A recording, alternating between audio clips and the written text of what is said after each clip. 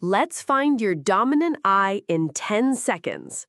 Place your phone on a stable surface, lean back, and get ready for the test. Now, extend your arms towards the screen like you see in the video, and form a small triangle with your hands. Great. Now, without moving your position at all, first, close your left eye. Is the flower still inside the frame? Okay, now close your right eye. What happened?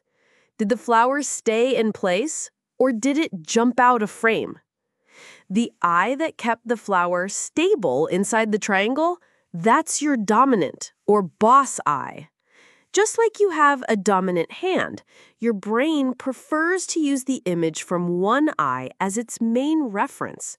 So, which one is your boss eye, right or left? Let's meet in the comments.